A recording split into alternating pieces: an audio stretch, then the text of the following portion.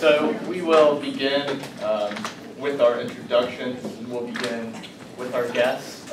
And I'll begin with Dr. Dane Zaleski. He is a Macedonian, and he received his undergraduate degree in Macedonia, and then his master's degree in Germany, in Bonn, and his PhD in Budapest at the Central European University.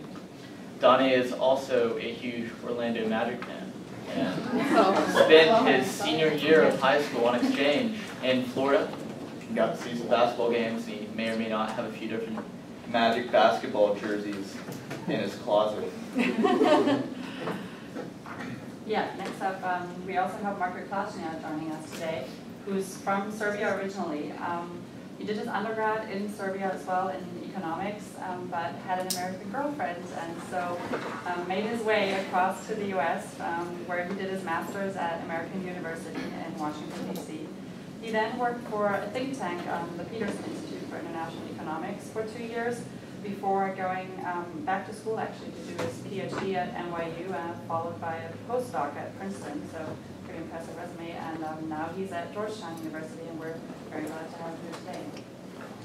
We also have one of our very own, who is Kieran Auerbach. She's doing a PhD at UNC here in political science, focusing on political parties and corruption in Bosnia. She actually started her academic career with an undergrad at Stanford in international relations, then did her master's in Sarajevo and Bologna, and worked in Sarajevo for a while. She was also a professional violinist, which she said in a different life, as she did. So yeah, thank you for joining us today. And finally, someone all of us here probably already know, Dr. Milada Bashkova, who received her bachelor's at Stanford University, and Stanford not being enough, she was a Marshall Scholar at Oxford, where she received her doctorate. Milada is also an award-winning author and a great international scholar focusing on European security and the Balkans. And I believe I can say this for her, please go folks. Without further ado,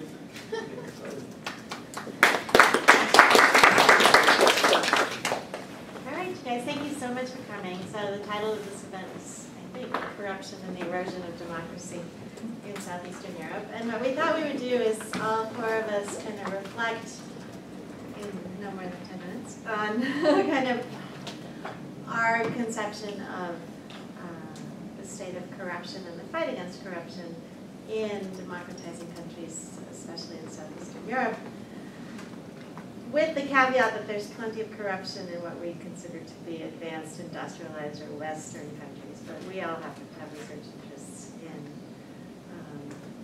post-communist states. And reflect, I think, both on the question of, are we surprised, sort of 25 years after the fall of the Berlin Wall, with many countries joining the EU, some of them working to join the EU, that corruption is still such a problem? Are we surprised that in some countries there's been backsliding in terms of quality of democracy? Although here I have to say Hungary really takes the cake. It's quite the overachiever, which is, you could argue kind of set the tone for the whole region, but there are worrying trends in other countries. And then reflect on, and Kieran and Dane are going to talk about Bosnia and Macedonia respectively, which are countries where they have done a lot of field research and life research, both of you. So these are countries that are especially struggling when it comes to the quality of democracy. And I think I'll end by reflecting kind of on some positive trends on for the optimists. So do we see a way out of this in the near to medium term? So without further ado, I'll hand it over to Dane. Thanks. Thank you, Milada, for the center to the invitation, for all of you being here. I'll give you a short background, very short, on Macedonia, and then get into more contemporary situation and problems. I'm not sure how many of you are familiar with this country. It used to be part of Yugoslavia. Yugoslavia fell apart in the early 90s. Macedonia declared independence in 91, and it has been a contested independence ever since. Mainly, maybe some of you have heard that the country is engulfed in a so-called name dispute with Greece that objects the name of the country. Okay, I see a couple of notes. I won't go into that, but I'll tell you later why I mentioned it and why it's important. Another important feature to know of the country is that it's ethnically diverse society. So there is a majority of Slav-speaking Christian Orthodox, referred to as ethnic Macedonians, and there is a non-majority community of Sunni Muslim Albanian-speaking ethnic Albanians. This has also been very relevant because, you know, one of the puzzling things about Macedonia is why didn't the country fail? I mean, it was a place that it was more likely to have an ethnic war when Yugoslavia disintegrated than Bosnia because of the divergence. I mean, the people in Bosnia were really, you know, similar in terms of the language they spoke. You had a lot of marriages between Croats, Serbs, and Bosnians. In Macedonia, no. These two communities, the Albanian and ethnic Macedonia, are really segregated. They still live, you know, apart. But until 2001, it had a very peaceful transition. So it had a peaceful secession from Yugoslavia, the Declaration of Independence, and then there was an interethnic conflict in 2001.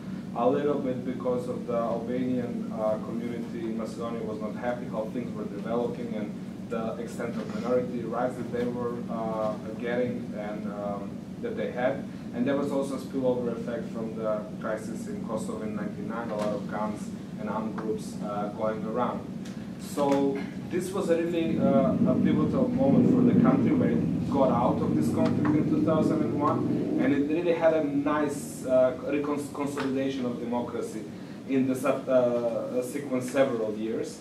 So in 2005, there was a peace agreement that was signed. Actually, it didn't evolve. It was a protracted ethnic conflict, not to the scale of Bosnia or Croatia, very few casualties. And it was, the conflict ended by the signing of a so-called Ohrid Framework Agreement, which did institutional changes, mainly providing for more minority rights. But the government that came to power in 2002 was very committed to implementing the Ohrid Framework Agreement, instigating and starting reforms, and also moving the country forward towards the EU, and EU accession. Macedonia actually got a status of EU candidate country in 2005, and it looked, you know, again as a success case. So in the early 90s, it was called an oasis of peace because everybody else in the Balkans were fighting, and you had a small territory there that was, you know, very likely to have a civil war, but it didn't. So it was oasis of peace, and from 2006 onwards, it was one of the cases, one of the countries that was really seen as at the forefront of democratic and EU reforms. But then, you know, as Milada said, now is the country in power with Bosnia and Kosovo that has most of the problems. So what happened? In 2006, a right-oriented government came to power, and with a very technocratic neoliberal agenda, but they looked very, very legit that, you know, they really want to get the economy going. And for a couple of years, they did a lot of good policy reforms. IMF, World Bank, European Union, everybody applauded. And the EU integration process went in parallel with integration in NATO. And in 2008, the country was set to get into NATO. There was a summit in Bucharest. But then, you know, to remind you of the name dispute, it wasn't solved. And Greece is a NATO member country and had the possibility and the options to object to, because the entry into NATO has to be unanimous. So Greece objected. The country didn't Macedonia didn't enter into NATO. And then you had this young, and I think, you know, it's important to stress that the government currently in Macedonia is very young. The prime minister, the average age of the minister, I think, is somewhere between 30 and 40, or maybe 36, 37. You know, they had a choice to make, you know, what to do to solve the name dispute, which has a lot of political and emotional costs, or, you know, to do a 180. And they opted for the 180. Instead of pursuing more democracy and EU integration, they really turned into nationalism and authoritarian practices. I won't, you know, go to a large detail into that now, but, you know, in terms of nationalism, maybe you have seen recent pictures or images of the revamping of the capital city of Skopje and the inner center. So I see another notes. This is Skopje 2014 project, which is reinventing the history and the identity of the people in Macedonia and bringing it, believe it or not, more in line with ancient Macedonia, with Alexander the Great, you know, 3,000 years ago. But this is, you know, ridiculous in this context. In that context, it is a sign of objection towards against Greece. So, you know, it's if you want, we can go into the details of the name disputes, but, you know, personally, for me, it's too metaphysical. I really want to, you know, leave it aside. But it has very important big policy consequences. So one is the revamping. The second, as I said, you know, not being able to get into NATO, and the ruling government decides, you know, to go to really capture the state. And this is very important when we come to the issue of corruption. Previously, Macedonia, you know, had corruption, struggled with corruption. Starting off with Yugoslavia, there was corruption, there was nepotism. You had to have a, you know, you have to be approved by the Communist Party to get a public employment, but it wasn't a widespread corruption in terms of gross abuse of public funds. You know, it wasn't up there. And, you know, then through the 90s it got worse, so we had, again, you know, kind of even a culture of impunity and a lot of high-level corruption. But then, you know, things, as the country moved forward to the European Union, you have to clear up the act. So there was some improvements. But from 2000 onwards, the level, the extent of how, of the regression, how bad, now things were just, you know, perplexing. I don't know if you followed. In 2015, there was a wiretapping scandal. So the chronism currently in the state captured, Macedonia is a state now captured by a small family. So you have the prime minister in charge, his name is Mr. Nikola Gruevski, and he appointed his cousin to be the head of the secret police. And he appointed his best man to be the Minister of Finance. So, you know, this is a small family clique, and they are running the country. And this guy, the head of the Secret Service, I mean, really, you know, a shady character, and they organized a Stasi-like operation. They wiretapped 20,000 phones in Macedonia, 20,000 people. And this is a small country. It's a country of 2 million people, right? And 20,000 people is basically everyone that's anyone in the country in terms of the political, even me. Yeah. And I was also wiretapped because in that period I was in kind of involved in the politics with the other guys. I was wiretapped intentionally and by default because, you know, they're wiretapping you, I'm calling you, so, you know. But this is unbelievable, the amount. So everyone who is the political elite, economic elite, members of diplomatic corps, journalists, everyone. And, you know, to just give you another benchmark how big the magnitude of this, the previous Secret Service, including during communism in Yugoslavia, have never had such a wiretapping operation in Macedonia. So, you know, and this happened in a period of 6 years. And now it got out. What they were doing, first of all, it's a big, gross abuse of human rights, right? Human rights breach. But then it got out, and because they were not wiretapping the others, they were also wiretapping themselves. They were wiretapping, yes, seriously, the Minister of Finance, the Minister of Transport, and, you know, the amounts, the information that's now surfaces out there in the public, that they have done so much political criminality that, you know, it's amazing. From appointing judges to public employment, to setting public tenders, to the prime minister buying, you know, a very expensive car because, you know, he can afford it. And another thing that, again, the Skopje 2000 revamping project, you know, everybody laughs at it on aesthetic grounds, right? It's kitschy, it's unbelievable that somebody would do it in the 21st century. But it's not a laughing matter. It's actually a daylight robbery. The whole project, the conservative assessment at this moment is above 600 million euros.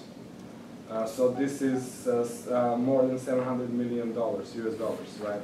And this is a very poor country. The unemployment is around 30%. People living on $2 per day is more than that. You have people who earn minimum income and they're still below the poverty rate. So it's unbelievable. This is daylight robbery. And they used all the money not only to pocket and to enrich themselves, but also to restructure the private sector.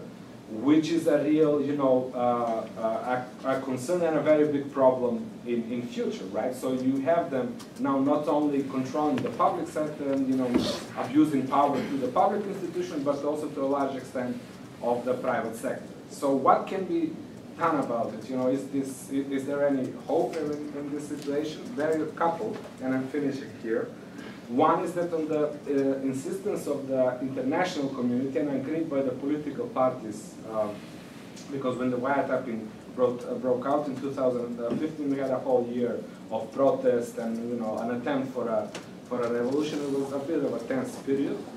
The international community, the EU principally mediated. The new commissioner for enlargement, Hahn, from Austria, and they agreed that a special public prosecutor, an office of a special public prosecutor, will be set up to investigate the wiretappings and the all the political criminality that come with it. So there is an attempt to restore rule of law. She is trying her best to investigate and to bring matters to light. But there are a lot of impediments by the court system because, mind you, all the public institutions are controlled, are captured by this clique and the ruling party. Just to give you a very strong illustration, there was a court order for the prosecutor to go to the secret police and investigate things, to go to see the computers and get access to the data. And the secret police said, no, you can't do that. I mean, can you imagine a police officer not implementing, but defying a court order? So this is the extent of the problems, and this is what this special public prosecutor grapples with. But she has a lot of support, international and domestic, and she has shown a lot of courage and strength. I think she will persevere. So that is the legal way out, and it has to be. It will be a difficult one, but it has to be done. All the breaches have to be investigated. Everybody has to be, brought into. All the matters have to be brought into court of law. There is also a political way out, which is also important to restore and to revive democracy. Very soon in December there will be elections, and there is a convergence of civil society activists that were very active in this protest and the political opposition. Hopefully they will amass more electoral support than the ruling coalition, and then we will have an opportunity to, as I said, restore democracy, but also what is very important, I think in Macedonia, but in other countries that share the similar problems, to reset the paradigm of why people go into politics. And it's not about, it's public service, but it's more important service that you are serving the public. And you're into politics, to contribute to the public good, which currently, we have a lot of, it's not irresponsible, it's a lot of rationality that are seeing politics as a shortcut to amassing personal wealth. And, we really need to change that. And as I said, there are two ways to do it. There is a formal legal way to do it, but also the political way to show, that people are not satisfied, and they want to help people accountable, both legally and also electorally. Thank you so much. I think everything hinges on elections, right? Yes. Sounds like mobilization is in order. So, Kieran. Thank you. So I am going to talk about democratization in Bosnia and Herzegovina. So my research focuses on the role of political parties in corruption. So I'll talk in line with that. So with Bosnia, we have 20 plus years of democratization. Or the lack of. That we can learn from, the experience of Bosnia. And it's interesting because Bosnia had the heaviest international involvement in promoting democracy, yet it is definitely the most dysfunctional state out of all of the Western involvements. So how did we get there?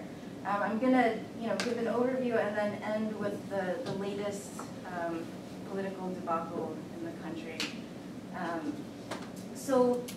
In 1995, the U.S. spearheaded efforts to end the war in Bosnia, so it brought the warring factions from Bosnia. This included the leaders of political parties that led the country into war. It included Croatia, Serbia, and Russia, Western European countries.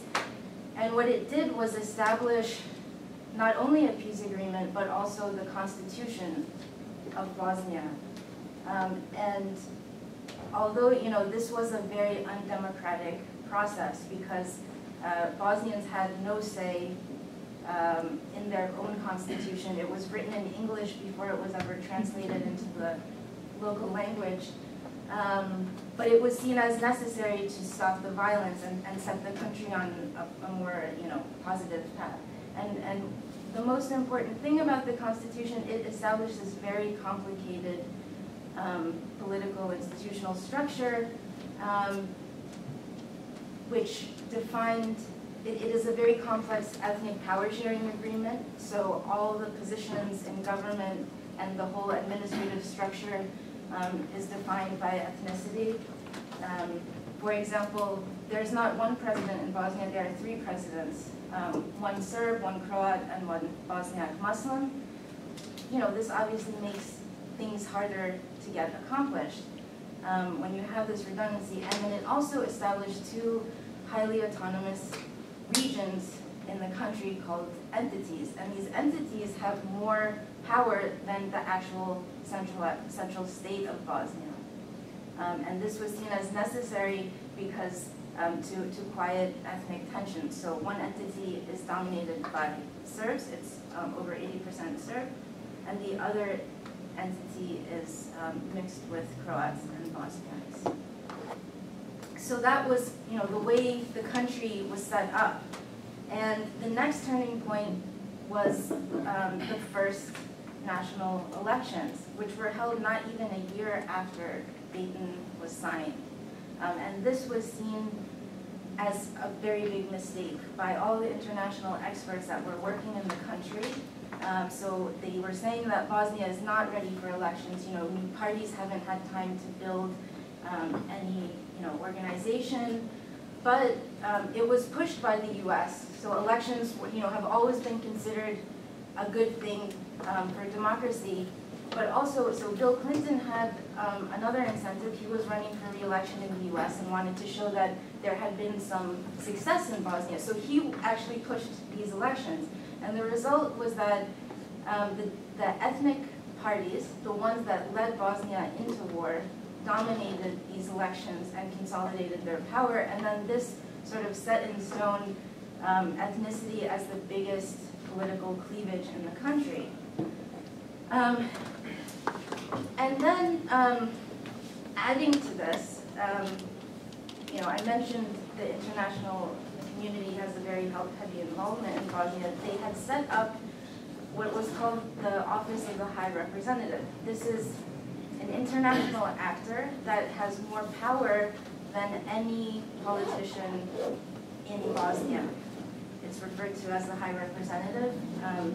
It has, the individual has rotated over time, and what happened in the early years, so from '96, for the next 10 years, the High Representative was very active in removing leaders and politicians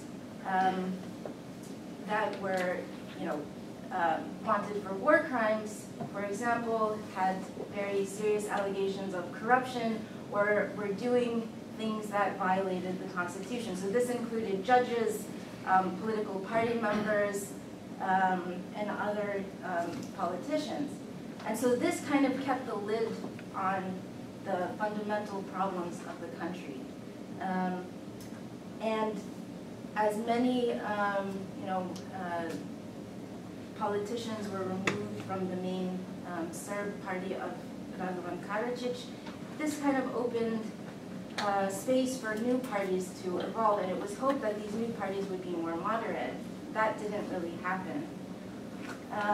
And so after the early 2000s, the influence of the High Representative went down, and the influence of the international community went down as well.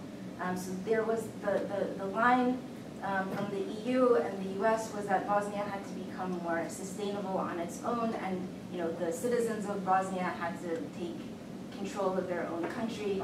The US and EU didn't really want to continue this heavy-handed involvement. And as a result of that, these very fundamental problems of these ethnic parties that were colluding behind the scenes, that, as Daniel mentioned, were really trying to maximize their personal wealth and subvert mechanisms of democratic accountability. When the international community started losing interest, corruption, I would say, even increased. And so, for example, we see lots of political parties, they put party members on the steering boards of public companies, and they're colluding, they're getting rich from all of this kind of activity. And this brings us to the latest debacle in the country, which happened in September. And to give you, from my personal experience, when I was doing field work this past year, I came back in August, and the ruling party in the Serb entity, the SNSD, led by Milorad Dodik, it's the ruling party, but it has been plagued by corruption scandals. People are really unhappy with their performance in the RS, and so it's been losing popularity. And everyone kind of expected this party to really go down in the local elections that were held in October. And keep in mind, I'd like to also mention, this was a party that was backed by the US in the early days as an alternative to the very nationalistic SDS party led by Karadzic. And so the US actually gave money to this party. It was a self-proclaimed social democratic party. They said all the right things to Clinton and to Madeleine Albright, and what happened when they actually got into power, they became even more nationalistic than Karadzic's party, because this was a way to get votes rather than actually, doing things for the people. By using these same ethnic fears, they gained popularity. And this same, technique is what we just saw. So, I was wondering how SNSD would hold on to power, what it would do, and it didn't disappoint us. So basically what it did was hold a referendum in the Serb entity. And this referendum concerned whether people thought that a national holiday to mark the founding of the Republika Srpska, the Serb entity, which would be held on January 9th. And so many of you may be aware, January 9th is Serbian Orthodox Christmas holiday. And so as a result of this, the Bosnian Constitutional Court ruled this referendum to be illegal because it violated the rights of non-Serbs living in the Republika Srpska. And barely 50% of the population turned out. However, they got close to 100% support for this referendum. And so this really mobilized people. This was, an old technique from the 90s that's still being used today. And as a result, the local elections, which took place basically 2 weeks after, helped SNSD, which had been losing power, to reconsolidate its power. So it actually won these local elections. So this spectacle of the referendum really worked. And so this is where we are now. And I think the other thing we can talk about is that as the EU and the US lose interest in Bosnia, this paves the way for other powers to really get involved. So for example, Russia backed the Serb referendum and is getting more involved in Bosnia. And we also see a lot of influence from Arab countries who are investing in Bosnia. And this has cultural, implications. They're building mosques, not just businesses. And so this is kind of, a worrying trend that, and Mulada, I'm sure will talk about this, what should the EU and the US do? Because I think that they're, if they disappear, that will not be good for the prospects of democracy in the country. So I'll end here. Great. And I think it's really striking, right, when you listen to the Macedonia and the Bulgaria, Bosnia story, this use of sort of national symbolism, right? So the whole Skopje 2014 project, we can laugh at it, but if you go to downtown Skopje, I mean, the city is completely transformed. Millions and millions of dollars have been spent, some of it not even on the buildings, right? So it's a huge corruption machine. But it kind of redefines identity. I know it's too existential, but, and then here, another kind of case of just totally cynical, right? To have this referendum about something which was clearly just a cultural issue, that it's a non-issue meant to mobilize people, right? I think here in North Carolina, we had similar legislation in the spring. I mean, to mobilize a certain set of people around a certain kind of social issue and get them very nicely timed right before the election. It's not my turn yet. I have a whole thing. So what I think I'll do is sort of echo a lot of the things that Donna and Kimon already mentioned, but sort of try and talk about it from not sort of talking about a particular country, but more kind of conceptually. And I'm afraid I'm going to sound very pessimistic, which in the end I am, I think, but also hopefully, sort of illuminate some of the things that I think hold generally, not just for the region.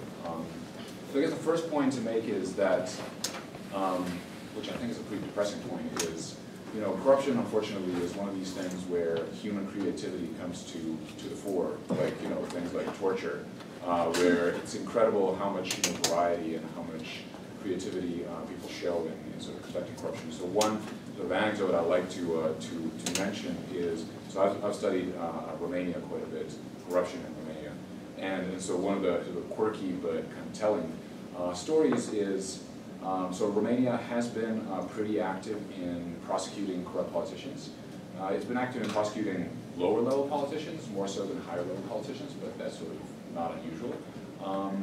And this was partly or mostly under the pressure of the European Union. And the result of that is that a lot of the politicians ended up in jail. But no sooner than politicians started ending up in jail had the politicians come up with ways to get out of jail pretty quickly.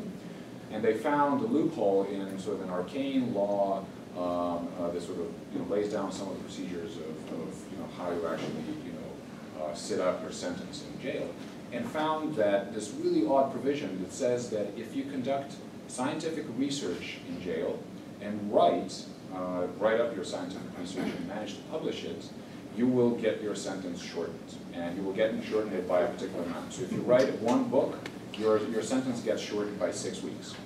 And you can imagine that all of a sudden you have politicians writing a copious amount of social scientific books, shortening their sentence, 6 weeks in turn, right? And so, there's a famous example of a politician who doesn't even have a graduate degree, who has written 9 books and published all of them. And you can, do the math. 9 times 6 weeks is not a non-negligible amount of sentence reduction he's making. So I think one thing to sort of keep in mind that's sort of true to both the region and everywhere else is that politicians will endlessly find ways to both be corrupt and sort of get away with it. And so I don't know if that's sort of a pessimistic statement, but I believe that's a huge challenge for sort of any anti-corruption policy, right? And we had a comment yesterday when we were presenting papers, which I really liked, which was that we should probably think of as a default, and if we're thinking about sort of accountability for corruption, that politicians are absolutely not interested in accountability unless they're forced to be accountable, right? And in places like Southeastern Europe, where challenges are already pretty high, this is definitely sounds or looks like default. So that sort of leads me to my second point, which is that if you sort of look at the data anywhere in the world, processes like sort of improvements in governance and anti-corruption are extremely slow. They're slow moving. One of the very strong correlations that comes out of the data is that if you correlate democracy, say, with corruption, and we typically think that democracy should, in principle, at least help alleviate problems of corruption by having politicians have to run for re-election and then be sort of voted out if they have not performed or been corrupt. But if you correlate the data, what you find is that democracy itself is not correlated with corruption or with less corruption. But the length of democracy seems to be. Now, whether that's causal or not, it's a tough question to resolve. But it seems like democracies that have been democracies for a long time do exhibit lower corruption. So perhaps there is sort of a hope over a longer period of time. But this, if you look at the data, it seems like you have to have democracy for 40, 50, 60 years to sort of bear the fruits, rather than the young democracies that we're talking about, which are Serbia, and any of the post-communist countries in the region. Okay, and sort of I can give you a lot of sort of examples of how this sort of fight, sort of this democratic fight against corruption, kind of gets stymied over and over. So again, when I was doing research in Romania. Romania has a very activist anti-corruption body, which is called ANI, which is a sort of national directorate against corruption, which is tasked, among other things, with collecting data on politicians' wealth, sort of with the assumption that sort of publishing that information about wealth will allow citizens, civil society, etc., journalists to sort of track the wealth increase over time, and this has been sort of one of these sort of textbooks sort of stories of struggle, of sort of push and pull. So no sooner than this agency has been established, had the politicians tried to basically defund it, and so they couldn't do it sort of head on, right? Because that was sort of blatant sort of meddling with the mandate of the agency. But they sort of tried to do it backdoor. And so what they would do is they would basically the provision in the law was to have the agency have at least 9 offices in a particular building in Bucharest. And the politicians defund that, and there are 9 offices that are sitting empty, and the agency cannot move in because there's no money to buy printers or chairs or whatever, computers, etc. And so on and so forth. And then one of the biggest mandate of this agency is to publish wealth declarations that every politician who stands for office has to fill out. And then as soon as this mandatory requirement kicks in, politicians start suing the agency, and there's a sort of lengthy process of this case going all the way to the Supreme Court in Romania, where politicians say this is a violation of their human rights because they're supposed to report, among other things, their real estate holdings, and so this is sort of the violation of privacy because it would, in principle, people would know where the politicians live, and they can sort of go and sort of torch the place down. Like that. Of course, none of that happened, but these are sort of some of these kind of backdoor ways to do that. But sort of perhaps even more to the point is, very often we sort of forget to think about these particular kinds of agencies as political actors as well. And so, part of my research in Romania was actually trying to systematically code these data on wealth from the wealth declarations in order to actually track the wealth accumulation of politicians. And sort of, as an aside, not surprisingly, I found that politicians accumulate an obscene amount of wealth in office. So the way that the system works is that politicians, have to fill out these forms. They often do that in, pen and paper, and then these get scanned and posted on a portal that the agency maintains, and so everybody can go and find a declaration of a particular politician and look for themselves. Of course, the issue is that if you were a journalist, you're an investigative journalist, or a civil society, organization who wanted to sort of systematically collate this data and say, okay, here's all the politicians in Romania, and here's how much they accumulate over one term in office. You can't, because these are scanned, handwritten documents, and good luck, trying to digitize them. Right? And so what turned out was that this particular agency got a grant from the European Union to digitize them. So they bought these very, high-tech 20 printers and digitized, scanned them systematically for months on end, and then finally came up with a database that's actually searchable and very, very user-friendly. but they decided not to actually share it with the public. And I was very baffled with that. I was like, why? I mean, if the mandate of the agency is to increase transparency, why would the agency shoot itself in the foot and not do it? And nobody really told me directly, but my understanding is that essentially the agency's rationale was, well, it has to pick its fights. It has to pick its political fights with politicians in order to be able to maintain its existence, right? And this was sort of a fight, one fight too many, right? In the sense that it realized that if it does that, it's going to sort of give a lot of ammunition to the politicians to shut it down, right? And so this transparency is kind of part of a political process that's hard to, sometimes hard to maintain. Right? And then finally, sort of that leads me to the third point, which is that there's only so much the sort of political economy of this sort of anti-corruption can achieve. And sort of what Dane said was, you have to sort of have this shift in paradigm, right? This sort of shift in norms as to why you run for office or what the political, who the political elite is beholden to, right? And that's an incredibly difficult process, right? Changing norms is something that's very, very long term and hard to do.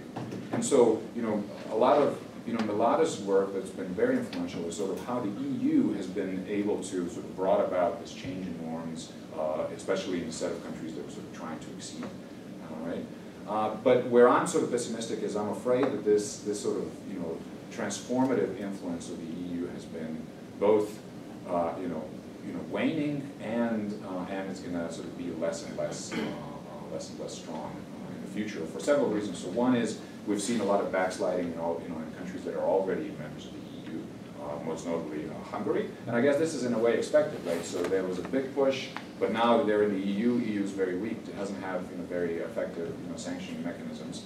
I mean, Hungary's been sort of poking the eye of the EU, for a long time and sort of seeing how far it can poke without EU sort of jumping back and saying, okay, that's enough, right? And unfortunately, we haven't seen that that's enough quite yet.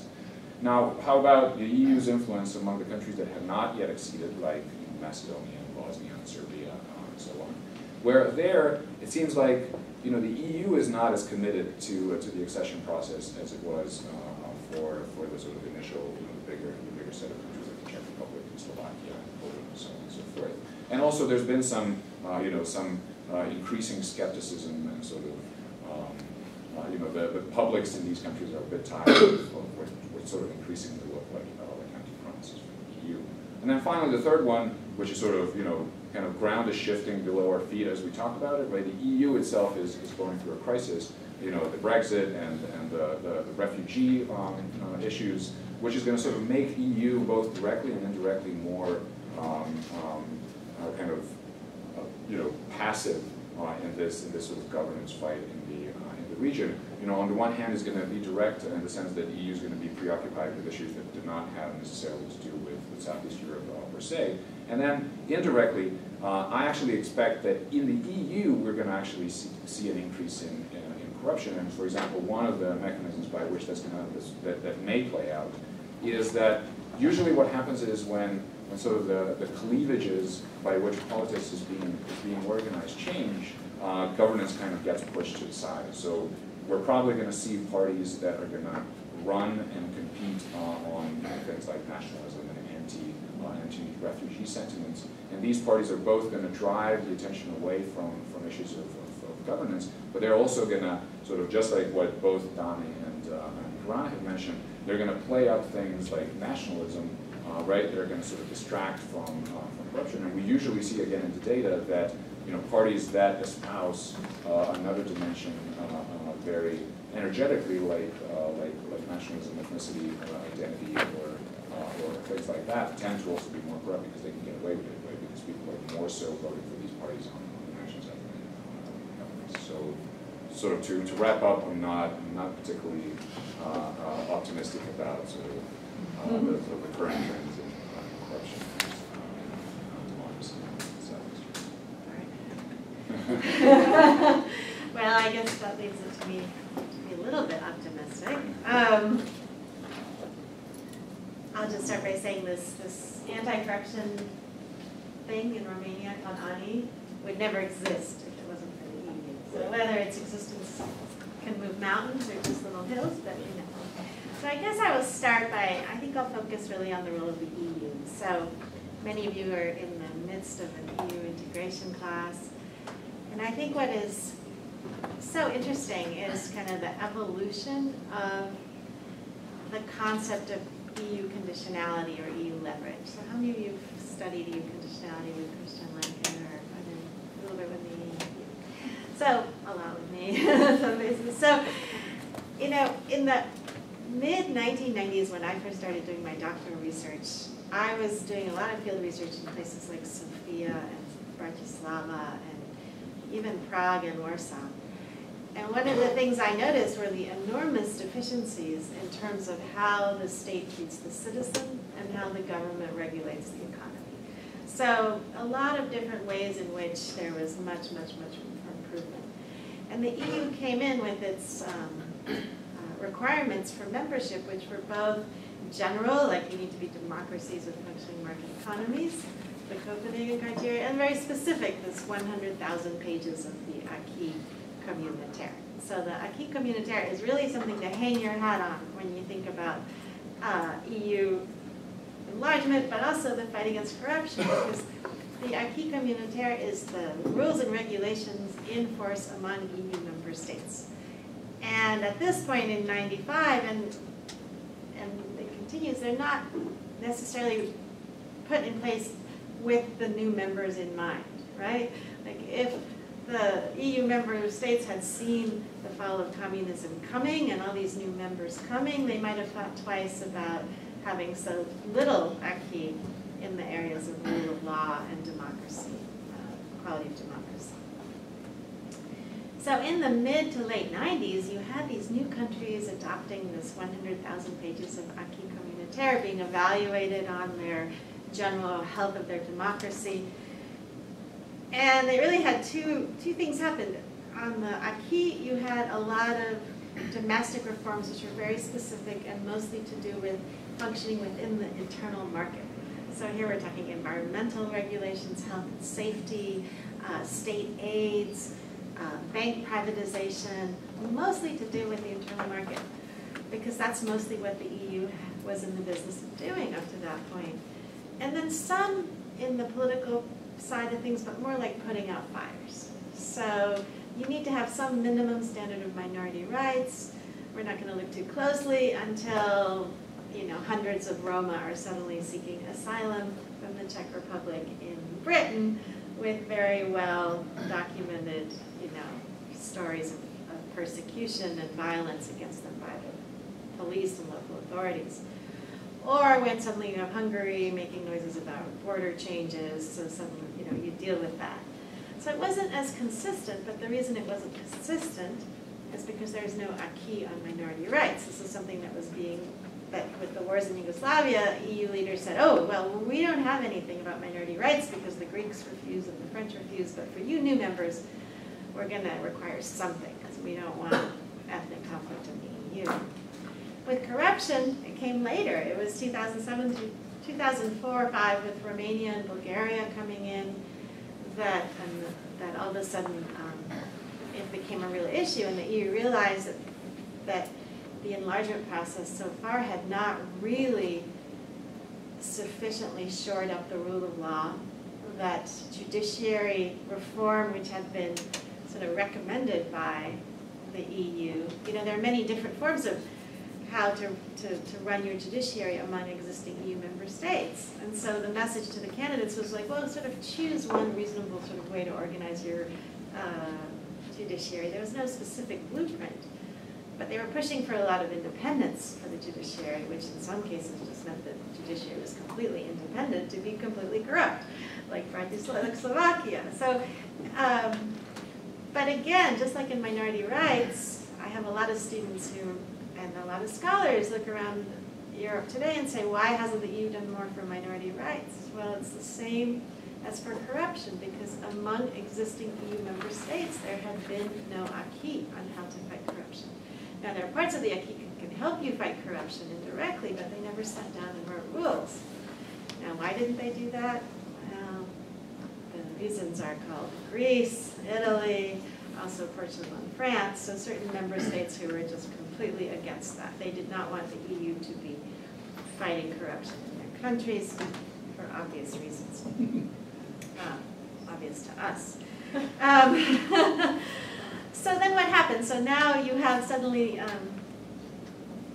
everyone thinks, well, if you're going to have a substantial improvement in the quality of democracy and if the fight of corruption is to be successful, it's going to have to come from the EU. But that's hard, right? I think I've explained why. Now in Bulgaria and Romania, you did have a pretty strong push where the EU basically said, okay, fine, we don't have any rules for our members, but you guys are so bad that we're going to force you to have this cooperation verification mechanism. We're going to force you to make headway on the rule of law and the fight against corruption, and until you do, we're not letting you into Schengen. The Commission got very upset because they said that the two things have nothing to do with each other, sort of like when Mareka said that Macedonia name dispute and bailing out Greece, economy has nothing to do with each other. That's exactly what the Commission said. They said, how can you do this? But it actually worked because at that point France and Germany had some leverage over Romania and Bulgaria by saying, you're in the EU, but you're not getting into Schengen until you do this. So there's some hope there in the sense that you can find ways to still have leverage. Now for the Western Balkan states, what the EU has said is it's going to be much tougher. So for the new set of states coming in, it's supposedly a much tougher process when it comes to judiciary reform and the rule of law. Marco's already mentioned you have a problem of kind of waning attention on the part of the EU. So yes, they have these tougher standards, but they're putting less kind of heart and soul into the process. And you know, some of that is because of the time period, some of it is also because of where these countries are and how big they are, right? I mean, Germany had a big interest in having Poland come into the EU for a whole bunch of reasons, from security and kind of geopolitical reasons to economic reasons. For the Western Balkan states, these are very small countries with very small economies. And here the interest isn't economic, it's solely a stability interest, right? Like, let's keep them moving into the EU so we will have a stable region. So you have a problem with the attention span and the benefits. You also have a problem with the fact that as the EU kind of slowly continues with its succession process, the corrupt people are learning, right? So the EU is presumably learning, and domestic actors and civil society groups should be learning about how to fight corruption, but these guys are obviously learning, and they're mostly guys. Say that. These shady characters are learning about how to kind of perfect their state capture mechanisms. So you have more and more collusion. One of the theories which Kieran works with in their dissertation that sort of debunks, which is sad, is that if you have stronger political competition, opposing parties will be kind of watchdogs on each other's competition. But sometimes you find them, sure, they fight it out on the talk shows, but behind the scenes they're actually colluding. When that happens, it's very hard. Learning in terms of how costly it is to lose power. So in the past, corrupt governments have made the mistake of going too far to try to stay in power because they thought, if we lose power, we'll go to jail, we'll be finished. Well, if there's one lesson of East European politics since 1989, is that the corrupt, nasty characters are never really finished. They might find a way to come back as respectable statesmen, like Serbia's Prime Minister Vučić, sort of. Or they might find a way to come back as just as corrupt machine as ever, like the Bulgarian Socialist Party. But very few of them end up in jail. Very, very few of them. So they should all stop worrying about the anti-corruption, stop worrying about losing power, because as far as I can tell, they're in a pretty good position. And then the other thing they've been perfecting, which we've talked about, is deflecting, right? Deflecting the voters from caring about corruption and the kind of quality of democracy by energizing them with these identity or national issues, whether it's Macedonia's glorious past, I don't know what you would call it, Hellenic? No. Ancient. Or in Hungary with the refugee crisis,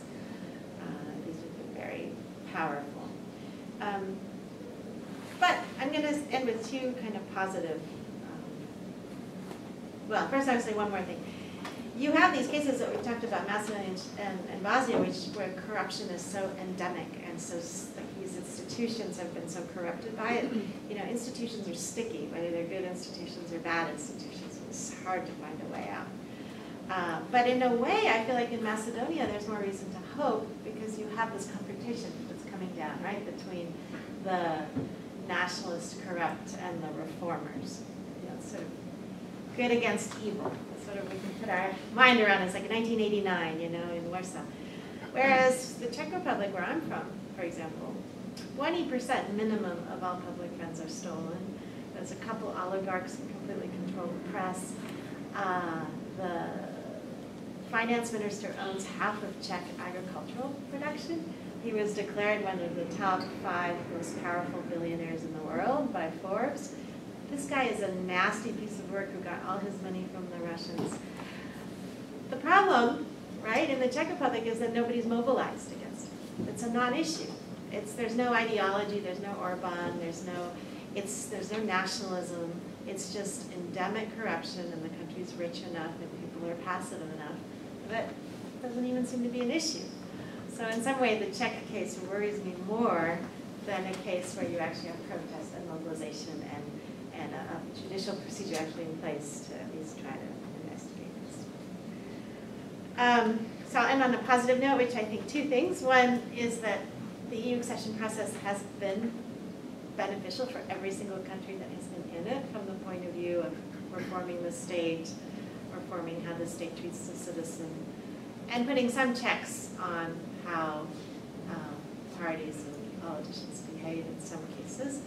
To put it another way, the counterfactual is a lot worse. Right? What would Romania look like today outside the EU? It would look like Moldova, I guess, right? How much ethnic conflict would we have today, you know, in some places, or how much more state capture? And also just mobility, right? In a lot of these countries now, young people can vote with their feet and go live somewhere else. And on the one hand, that impoverishes their homeland, but on the other hand, the European Union does give a lot of fulfillment to talented Europeans. Not British people anymore, apparently, but the rest. And the other positive thing I'll say is that I think over time, whether or not domestic actors are mobilized in support of higher quality democracy and kind of fundamental rights and freedoms and tolerance, I think these things wax and wane. So right now we can feel very depressed about the lack of protest in Hungary against what's become an authoritarian regime. We can be very depressed about the hateful way in which a lot of extreme right-wing and right-wing political parties speak about migrants in many countries. But I do feel like when we look at the history of European politics since World War II, we have had these moments where we feel like things are bad guys are kind of taking over. And it swings back. So and I think in corruption, there's a certain amount of swinging back in some places. I'm not sure how convincing that last part was, but I tried.